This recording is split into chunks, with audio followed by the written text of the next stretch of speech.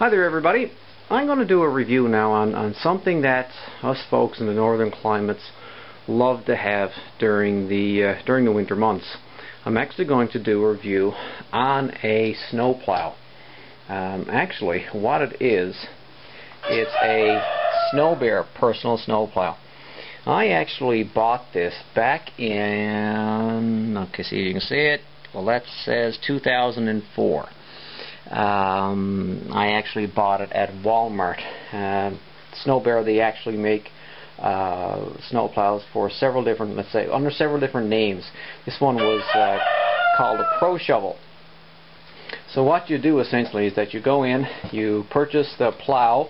In this case, Pro Shovel is orange. There are different brands, there are different colors. Obviously, the actual Snow Bear brand is actually yellow. They also make a black one, and I think a blue one as well.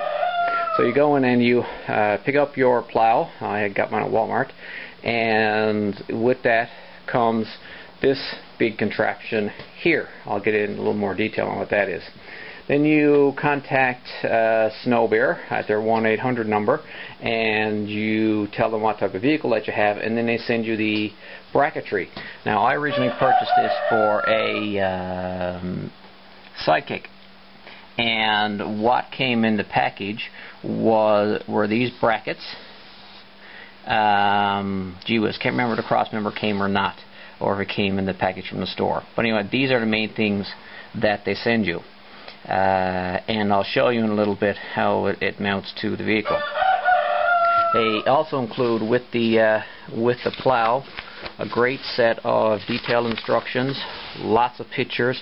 It was very easy to put together. What I do every year is I take the main portion of the plow, this piece here, and take it off the plow for storage in my garage. And every late fall I put it back together and put it on my vehicle. So that's what I'm going to do now. I'm going to review the different parts and show you how it goes together and what it looks like. This here is the actual frame that mounts up to the vehicle. I'll show you the actual bracketry on the vehicle, but this here and other one over there actually slide onto two rods that are mounted to the vehicle. A pin goes through here, and that holds it to the vehicle. We have a winch, a 2,500 pound winch with electrics. And that raises the plow up and down. And we have these three attachments here actually go on to the plow right here, there, and there.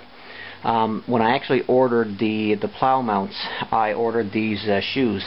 They were an extra, I think maybe 30 or 40 bucks or something, but they're great to have.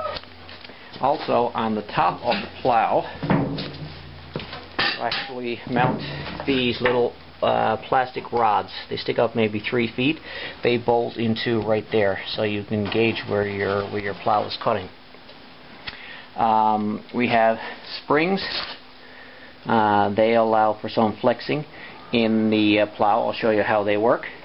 And what came with mine were these, one there and one there. They're actually roller stands for the plow to lay on, so you can roll it around your garage. So I'm just going to put this together now and show you how it goes. So with everything on the floor, I usually lift this up and take off these springs. Just look on later. I lift it up. This is about, maybe 100 pounds. And I'll lay those slots on over the holes like that. And then I'll put in the pins to hold it in place. So with the bracket in the say the upright position, I usually just put the two springs on. They just go on an eye bolt there and just loop into the plow there, one on either side. That's just to stop it from tipping back.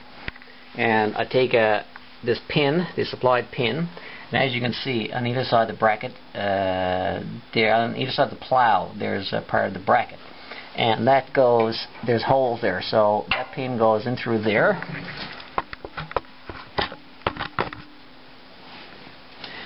And I just, wiggle the bracket a bit, and it slides through.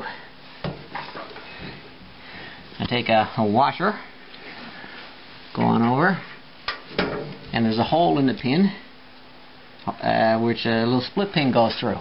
So you just slide that through and just give it a little twist around. Then you grab a pair of pliers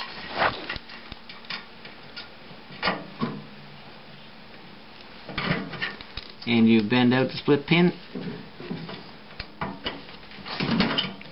so it won't come apart, and that's how the plow is held together. You do that in 3 locations, right there, that one, on that one, and then it's bolted to the bracketry is bolted to the plow, and that's basically the hardest part. And now I'll show you the rest of the bits and pieces. Next I installed the roller caddy set of wheels. This one is pivots, this one here is fixed, and this allows me to move the plow around the garage floor quite easy. If you have a level surface, it's great. If it's crushed stone or gravel or anything, it's not going to be as easy. The plate there belonging to it goes underneath the cutting edge, and it goes on either side of the bracketry right here with a pin to hold it in place. That makes it just stay there while I'm rolling the plow around. So next I'll just lower it down and tighten up the springs, add those little whip antennas, and then I'm pretty much ready to install it on the vehicle.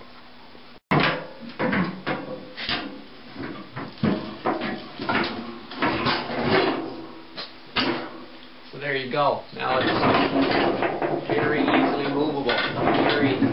No problem.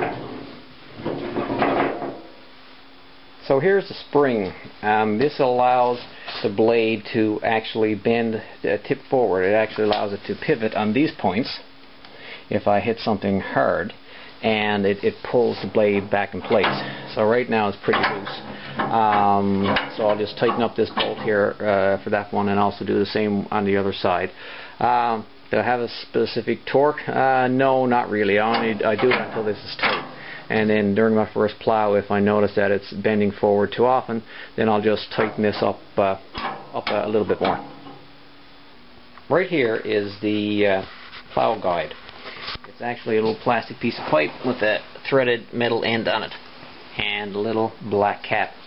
This here actually just goes into the hole in the top of the plow, on the edge, one on that side and one on that side over there. It actually allows you to see where your blade is when you're plowing. So I'll pop that on, then I'll show you the bracket for actually pivoting the blade. This here is the actual handle that allows you to pivot the blade. It goes down here, and this handle actually pivots right there on that bolt, and it's connected to this rod that goes back here into it, bolts into this piece of round metal, which actually goes out through a hole in this piece of channel. This channel has 3 holes into it. One up here, there you go, one back here, and the middle one. Those are your 3 positions. So what you do is you take the handle, you push forward, and then that pulls that out of the hole, and that allows you to slide it back and forth the channel. Where it actually pivots is right there. So this plow, it only has an electric up and down, but other than that, it's quite great. It's no big deal to hop out of the vehicle and adjust it left and right when it's necessary.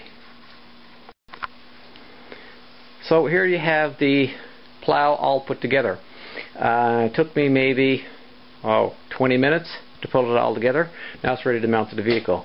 And remember, this, when it was bought new, it was bright orange. This is 7 years old, so all the pitting and all the little bit of rust, is a surface rust on it, is from a 7-year-old plow. And although it's a little bit rusty, it's still in great shape. Just to show you the back, that's all the attachments. And just to show you how easy it is to roll around on the cart, I'll just give it a little push with my foot.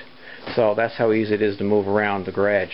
And one interesting thing I just noticed is that, okay, I don't know if you can see it, there we go. oh well, it's upside down from this angle, but Canada. So it is proudly made in Canada. Little welding there, C-A-N-A-D-A. Nice touch, Snow Bear. So now I'll pull in my vehicle and show you how it mounts up.